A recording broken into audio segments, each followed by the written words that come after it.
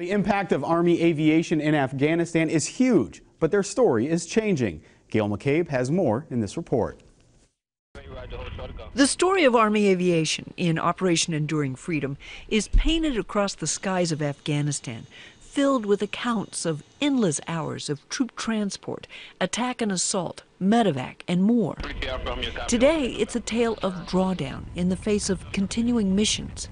Average op tempo, I think for all of our aircraft this month is 68. That's down from the height of the fighting season back in July. Here in Bagram, Chief William Butler is with the 10th Combat Aviation Brigade Task Force Falcon. To throw that into perspective, 10th Cab's flown for about 8.5 months, 9 months. We've flown just over 100,000 hours. And while the op tempo is less, Butler says less is relative.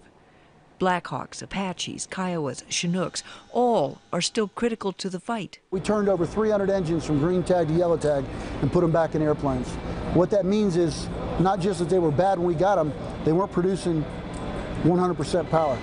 And power in the demanding terrain of Afghanistan means safety. So we ought to turn this one in about 7.5 days. Butler has spent a career working Army aviation as a test pilot, logistician, and currently as brigade maintenance officer.